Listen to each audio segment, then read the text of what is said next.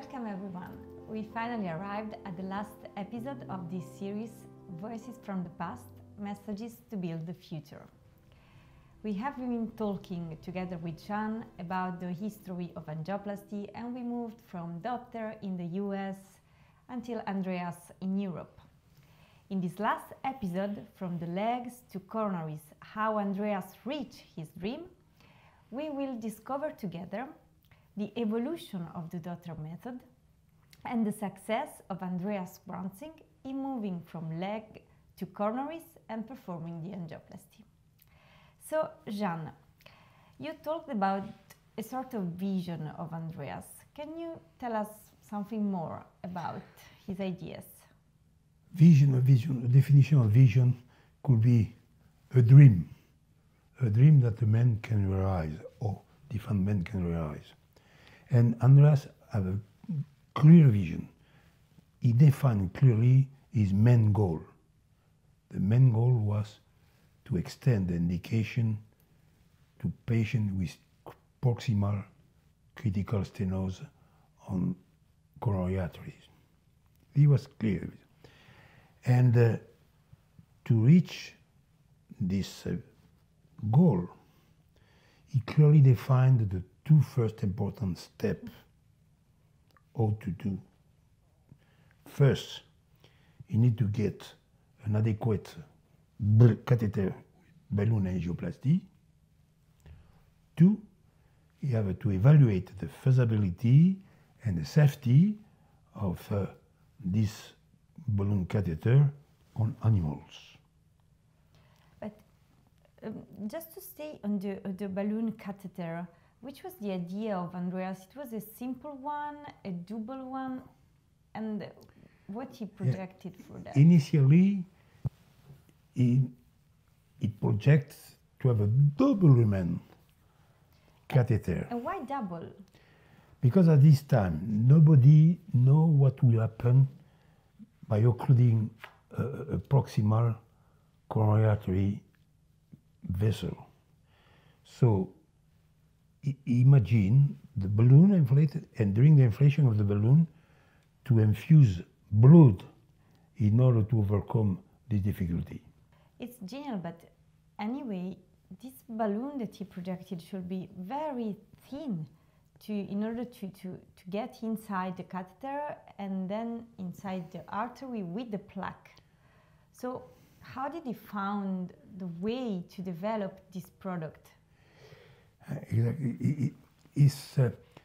this time, there is the notion of guiding catheter did not exist. Oh. Yeah. So it was just the balloon. Okay.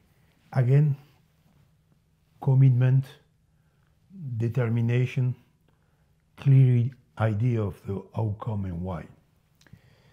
So Andreas reached a very small startup created by a businessman, Hugo Schneider, with only one employee. The startup in Zurich was created in order to attract some innovation. And they was convinced by the idea of Andreas, and then they agree to provide him with a thin balloon, double-lumen catheter. And it was tested at the beginning, so they arrived to test this device. He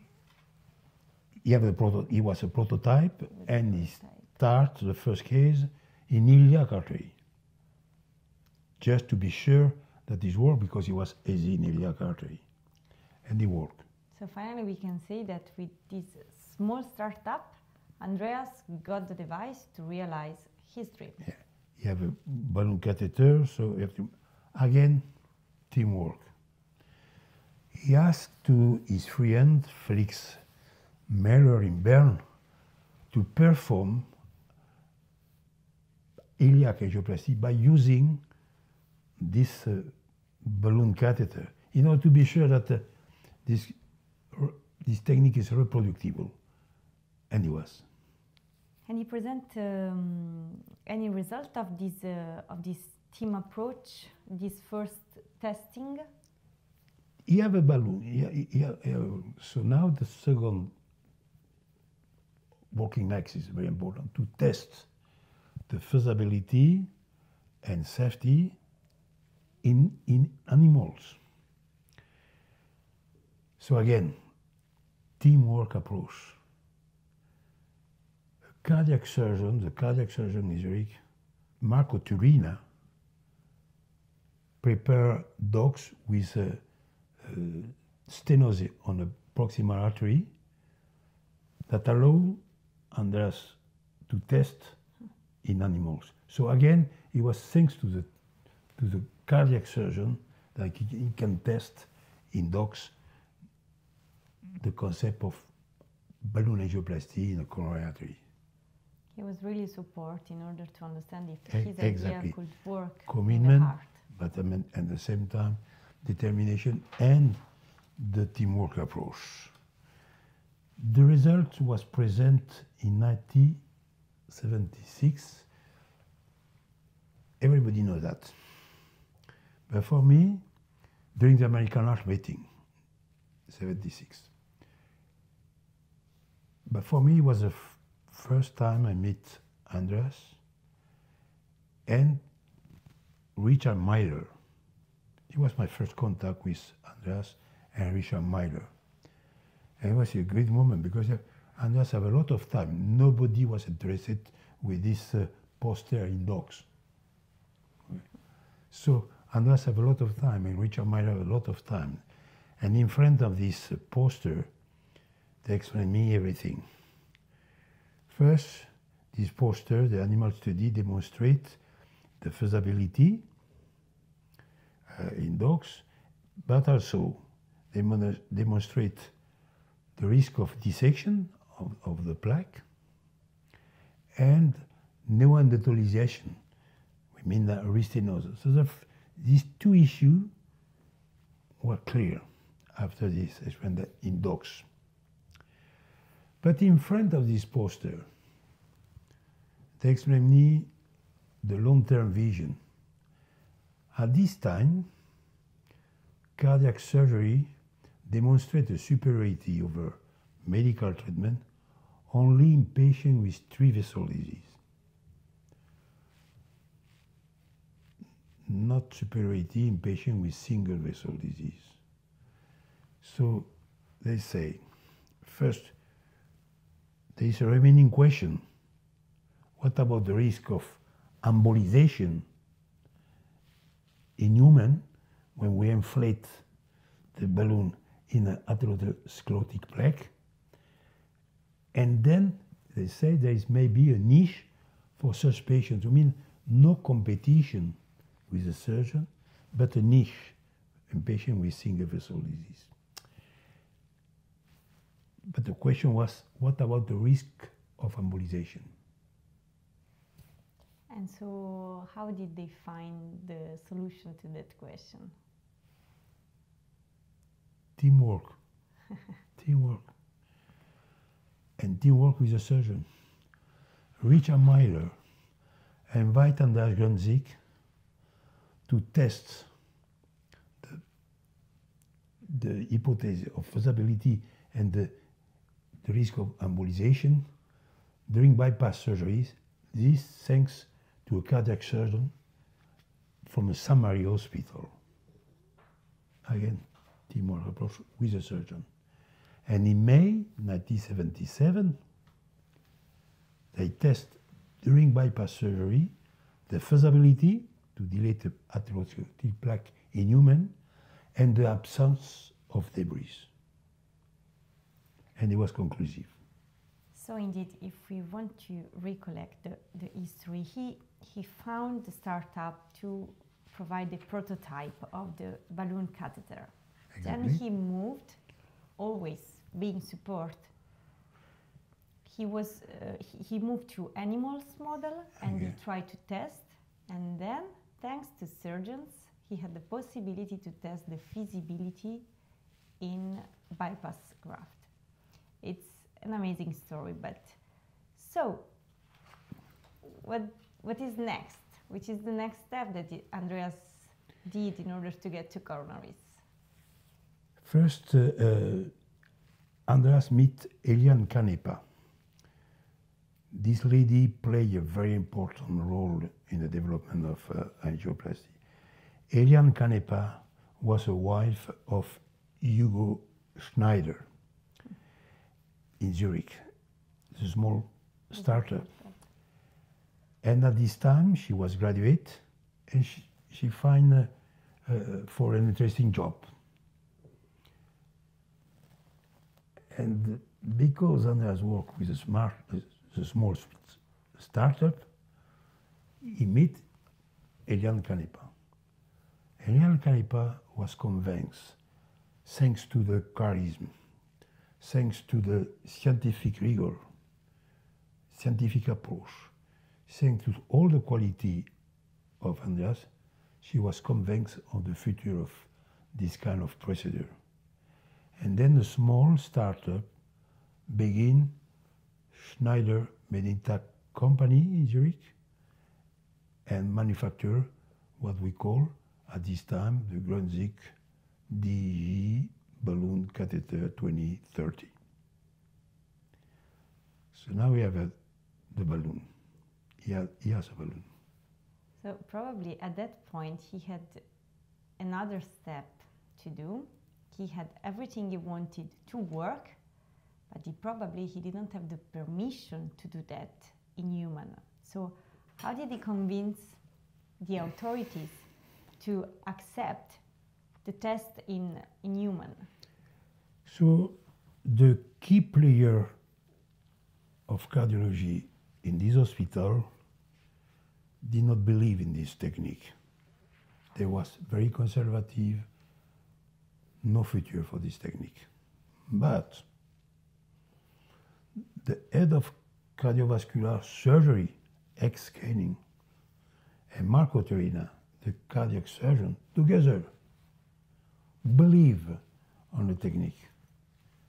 And thanks to the surgeon, he have authorization, and the X-scanning say, do it. If something happen, I will be there and I will immediately operate. What we call at this time the standby surgical approach. He was there, he was saying, and he said, do it. So we can say that work together with surgeons, with the teamwork approach, is the final answer to how we did everything. Commitment, teamwork. And so he did it, finally, he did it, wow. And he did it success. At this time he needed a patient, and the key players in cardiology did not believe on the technique. So his fellow, Bernard Meyer, introduced to Andreas a young man, 30 years old young man, with a single critical proximal lesion on LED. And Andreas spent a lot of time with this man to explain that he never done in human. He have just experimental data in dogs and during bypass surgery, that if the patient accepts, he will be the first one in the world. But he take time with the patient by using very ethical words. And thanks to that, he convinces this patient to accept to be the first. Because he was very charismatic, empathic, and the patient accepts. And in September 1997, he performed with success the first angioplasty in this man on a proximal LED. And then immediately after the procedure, the surgeon in the room, he called Richard Myler and he said, I've done it, I've done. I success. He have reached his dream. finally he reached his dream in a very nice way, and it's amazing that all this time later we always recall and we continue to develop this technique. First, about this first patient. Look to the picture, 40 years later in Paris. He was invited to participate at EuroPCR, and then you look in this picture with Bunny Meyer that participated to the first angioplasty, and myself, and this man was still in perfect condition. Then you have to find a patient, and this was the most difficulty because the key player did not believe in the technique. So you have to wait for 2 months before to have a second patient. Wow. Because the key player said no future on this technique. And then he performed the angioplasty, and then again, teamwork approach. You have to test the reproducibility of this technique. And he invited his friend in Frankfurt, Martin Kattelbach, to perform the next coronary angioplasty. And then alternatively, in Zurich or in Frankfurt, they perform the following angioplasty, balloon angioplasty. Team approach in Richard Miller in San Francisco and Simon Sturzer in New York performed the same day, same time.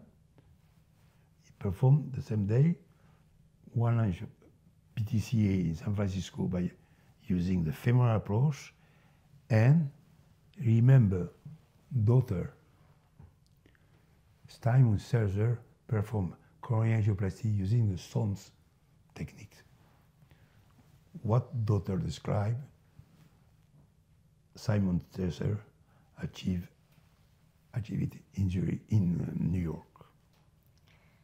I think it was a real amazing journey in order to understand and discover the history of angioplasty, and even to discover some humans behind, with their training and with their feelings and with their ideas, and why one got the success while the other not. And indeed we just live this dream together with them. So Jean, thank you for this amazing journey. So this series, Voices from the Past, Messages to Build the Future, moving from the US with daughter to Europe with Andreas Grüntzig, just gave us lots of messages to keep in mind. So I'd like to present them because I think it's important to outline what we learned. So of course we should start our project with the objectives in mind very clear, and then to answer at why and how we have to reach out for these outcomes. Always have commitment and determination. Use a teamwork approach because 1 + 1 is better than 3. Have a strong work ethic and a continuous quest for improvement by clinical analysis of our result. Exactly. And you see the difference between the daughter approach, child daughter, and step-by-step approach of Andreas Grüntzig. And this was the difference. And I learned all these key messages from Andreas Grüntzig and Richard Miller. And they're very important. Scientifically analyze all the results with a critical spirit is a key. Consider the evaluation process not as a constraint, but as a way for improvement.